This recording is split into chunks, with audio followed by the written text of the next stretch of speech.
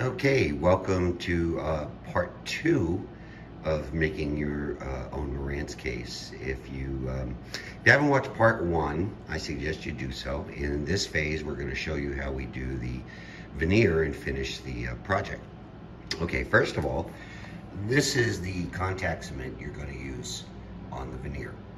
And for the veneer, you get any kind of grade A real wood veneer. This happens to be honest with you, I forgot. I know it's not the oak, and it's not the cherry, but it doesn't matter. Because in this case, this one's getting painted. And the way you would start, as I mentioned in part one, is you do the outline. And what you do is, if this is going to be the top, you line it up on the, your large piece of veneer. And what I do is I try to get a good edge. Sorry about this, it's hard to do with one hand and not break my veneer. Okay, so what you want to do is try and get one edge lined up. And it's okay if you overlap just very, very slightly, because you can always cut that off or sand it off. But what that does is it allows you to cut just two sides and not have to cut four. So you want to do the back side, because it's much better to cut on the back side. You don't get that fragmenting, and all you need is a razor knife like this with a brand new blade. And the idea is not to cut through on one cut, especially on the cross cut. You want to keep scoring it. It probably takes about 4 passes to get through on the cross cut, and maybe 2, maximum 3 with the grain cut. Okay, now I've already done this, and that's what this piece is. And as I mentioned in part one, for the cutout, don't try and cut it out ahead of time. Get your piece cut, get it glued down, and this is why you don't mount the top piece yet on the box, is you'll cut it from the underside. So I'm going to show you how we glue this and what you need to do. The way the contact cement works is you coat that side and then you coat this side, and I usually do 2 coats each, a couple minutes apart. So if you do this first and then you do that, by the time you're finished with that, it's probably ready for this to get a second coat. And by the time you finish this, you get the second coat on there. Now, why is this important? Contact cement is designed so it sticks to itself. If you only did one side, it really wouldn't stick to the other surface. It might, but not really well. It's not designed like that. And if you look online at people who do veneer, you'd see information about that. It's kind of unique how that works. All right, so let me get gluing and show you what we got. And then the key part is getting it aligned. You get one shot. I've had it where I've been able to, if I was misaligned when I put it down, lift it enough to get it realigned, but it's rare. So you really get one shot. So what you want to do is start at one end in a corner and make sure that 45 is pretty much lined up. See how it dries right away. Okay, so that side is done. Now we want to do the veneer. And for the veneer, you just kind of hold it in the air. You could lay it down on a surface, but you're probably gonna get stuff over the surface. And if you do it the way I'm showing you, you really won't go over. If you did go over, get a little acetone on a rag and wipe it off right away, and you won't have any residue left behind. Like I said, the edges are very important, because if you stick them, nothing's gonna come up. That would be the most likely place. And technically, I don't have to do 2 coats. I just do, because as I found from reading and research and in my own, it really sticks well.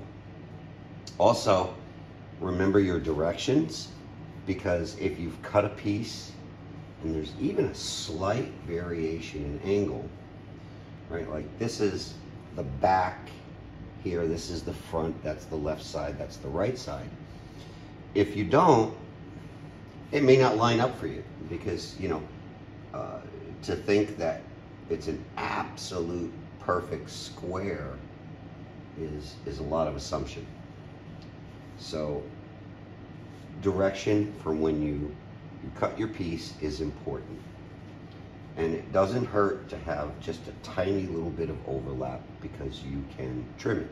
Some guys put a lot of overlap in because they want to trim it. I prefer not to, because you run the risk of damaging the ends and making little scores. Now I'm to a point where I can't hold it on the edges anymore. So basically what I do is hold it from underneath. I can do this with small pieces. You see, I got what I needed. So now I can set this down, and I'm going to move this other piece of veneer out of the way. And I'm not going to bore you with the second coat. Okay, something I should have mentioned earlier. Okay, I've let this set up and tack for a few minutes. You know, 3, 4, 5 minutes is all you need. Just so it's not like just super wet, but sticky. And this is a veneer roller, and this is going to be your friend for making sure all the bubbles are out and it's flat. I'm going to actually use, for my own vision, I have close-up magnifiers, because I need to see the edge, and it's just me because of my eyes. You don't necessarily have to do that. Now again, I said, oh, remember your sides. And what I'm going to do, and I've got a little bit on the top there, but I'll get that off with some acetone, is get your corner, first corner, and your second corner lined up. You can still push a little bit here. Still pushing. A little tear there, but that's okay. I can pull this. You want that corner lined up. You want this edge right at the edge. You want this front edge right at the edge. You can pull it over, and still can move it. And I am aligned. Okay, see, there's a little slide give to it.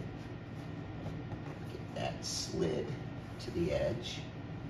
Okay, now I'm going to take this, and you'll hear it a little bit. It'll make crinkly sounds.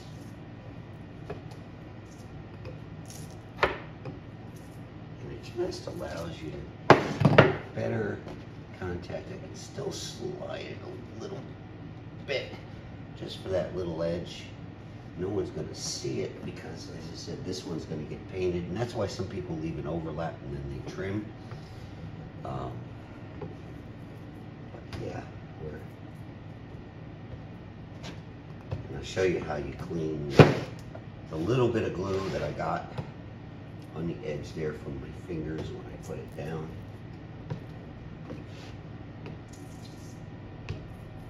As long as you're hearing that, it's just adhering. Hear it pushing the air out. Okay, now, first, before I call that good, let me clean that up, and I'll show you what I did. And it turns out I was out of acetone, so I have a little paint thinner. This is not going to harm anything. I have a little spot there. Now, when this dries, it won't harm anything. Okay. And give it a moment. Now, to make sure, acetone dries a lot faster than paint thinner. It's just all I had at the moment. But what I would do is, I have other boards, and I place them over this, and I have some cans of vegetables with cardboard bottom and everything. And I place them on top of that board, which holds this down. Because you want it to stay flat. There's that underside, and I'm gonna let this dry overnight because I want it completely dry so that I can carve out that space for the vent. But as I said, I'll put some weight on here, pretty evenly distributed, and that's all it takes. It's gonna stick, believe me. Try to pull that off, and there you go. You've got it weighted down, and so when that's done and I carve that out and I put the box together, I will show you how we measure for the sides and the front lip pieces. All right, that's good for now.